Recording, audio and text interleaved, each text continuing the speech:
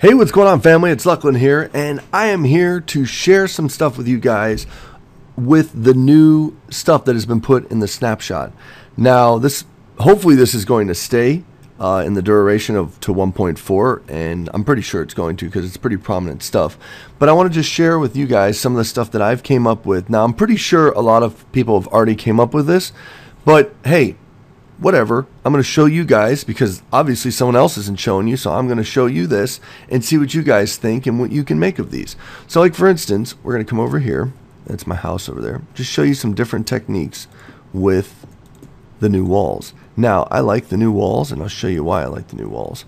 So like for instance, you want to do, like you could do, let's remove this actually, and we're going to place down that. Okay, and then we're going to put in, we're actually going to remove that, and we're going to put in this here too. We're going to go up to there, just like that. Now the third one, we're going to make it this. Just like that. And then we're going to come across like this. Right there. See that?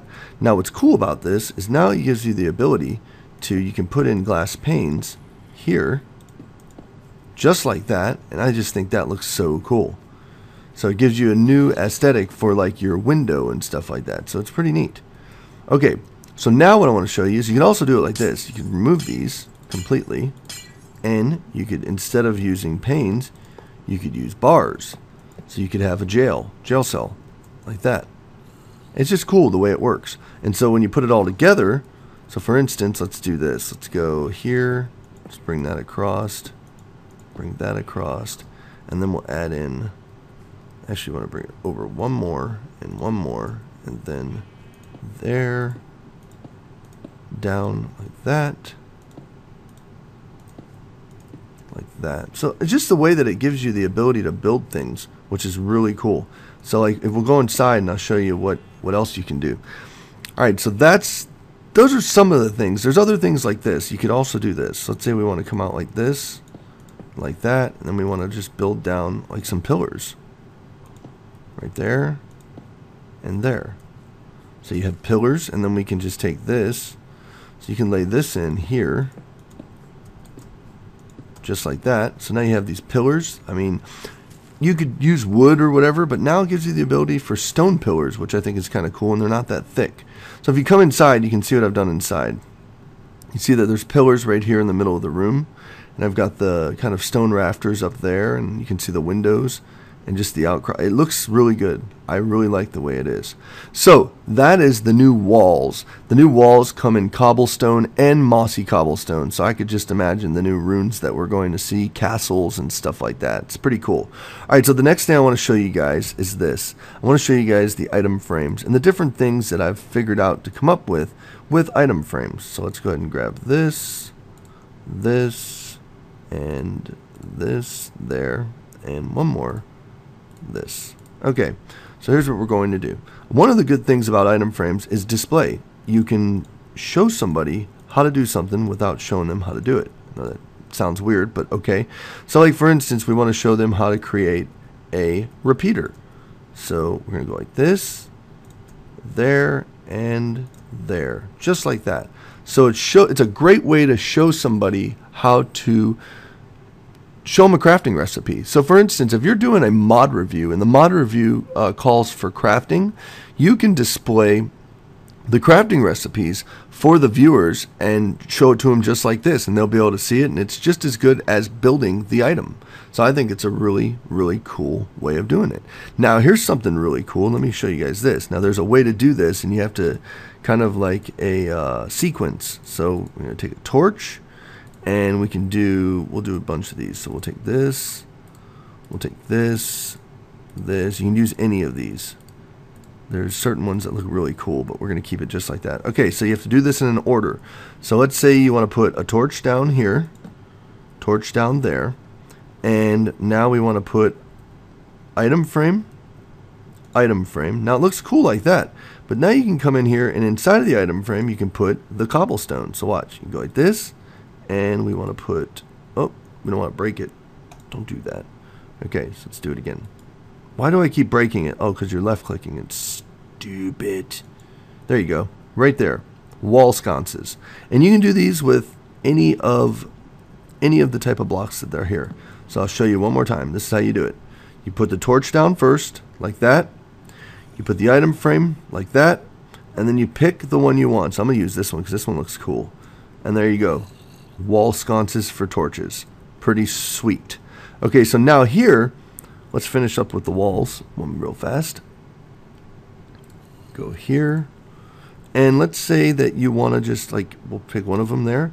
You see how that's creating a stone chimney for your furnaces. So now you can double chimney too, just like that, and that goes all the way out the ceiling, and it looks like a chimney. It's just really for aesthetic reasons. So another use for the item frame is this. So you got to make sure that you have a solid stone to go off of to begin with, and what we're going to do is we're going to put down 2 item frames like this.